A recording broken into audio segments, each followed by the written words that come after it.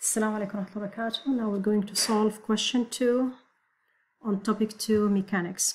Now question 2 says a small metal pendulum. So you have a pendulum. Bob, it has mass 75 kilogram, is suspended at rest from a fixed point with a length of thread of negligible mass. The mass of the thread is negligible. Also the air resistance is negligible. The bob now then displaced to the left. So I move the bob to the left. What will happen when I displace it to the left? It will come back. This is the direction of motion, and it will hit an object. This object was at rest. The velocity of the bob is 0.8. It collides with small stationary object. It has the same mass, which is 75 kilogram. Now, since we have a collision, so we can use the conservation of momentum to solve this type of question that involve collision. How I'm going to solve this question? The best way to do it, to make table. So I'm going to make table. I'll post in this table first and second object. So here I have two objects. First object is the bob.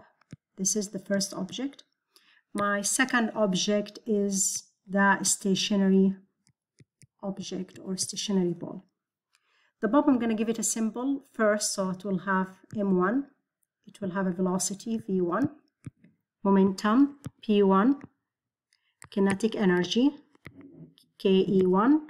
Second object, I will have m2, v2, momentum, and kinetic energy. Here we'll have initial and final. Mass of the bob is 75 gram. It's not SI unit. I need to convert it to kilogram. So divided by 1000 or times 10 to the power negative 3 kilogram. Initial and final doesn't change. 10 to the power negative 3. Second object is the small ball. It has the same object, 75 gram times 10 to the power negative 3, initial and final.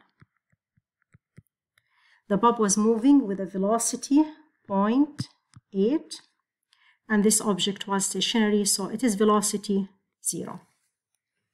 Then we can calculate the momentum. We know momentum is what is mass times velocity. So I multiply these two quantities together. I should get 0.06. And here, when I multiply these together, I will get 0. Kinetic energy, I can calculate it from the equation half mv squared. So if I multiply half times mass times 0.8 squared, I should get 0.024, and here I don't have kinetic energy 0 because velocity is 0. Now the question says after collision, now both objects move together. Move together, it means they stick together and they move with the same velocity. So this velocity, I don't know. I'm going to give it a symbol v. I don't know. Momentum, mass times velocity. So it will be 75 times 10 to the power negative 3v. Mass times velocity, 75 times 10 to the power negative 3v. I cannot calculate now the kinetic energy because I don't have the velocity. Like second, what I'm supposed to do next? I have to find the momentum. So how I'm going to find the momentum? Using the conservation of momentum. Conservation of momentum, P initial will equal P final. P initial, this one, this is the initial, and this is what the final. So this is P initial, this one, and this one. So P initial is 0.06 plus 0 equals P final. P final is here, this one here, and this one. So will equal 75 times 10 to the power negative 3v plus 75 times 10 to the power negative 3v. Okay. After that, I can calculate v. You should get 0.4 meter per second. Now in IB, I should write it in this format. This is the velocity. So this is the first part of the question.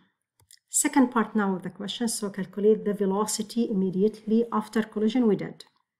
Show that the collision is inelastic. Now I know elastic collision, momentum is always conserved, whether elastic or inelastic. For inelastic, kinetic energy is not conserved, which means final, I know kinetic energy. If it's inelastic, I should prove that the kinetic energy initial should not equal the kinetic energy final. And this is what I'm going to prove now. Now let's go back to the table. What is the kinetic energy from the table? Kinetic energy here, I have 0.024. This is the initial plus 0. So let's write it down here. I have 0.024 plus 0 equals kinetic energy final. Let's go back to the table. I have to calculate it here, 0.4, and substitute here. So it will be what? Let's do it together. It will be,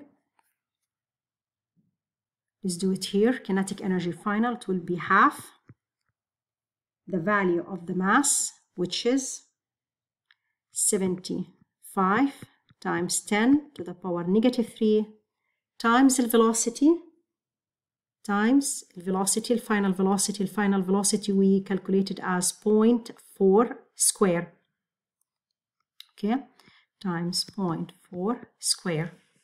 Okay, second object, it has the same mass and same velocity, so I can multiply this by 2 because I have two objects.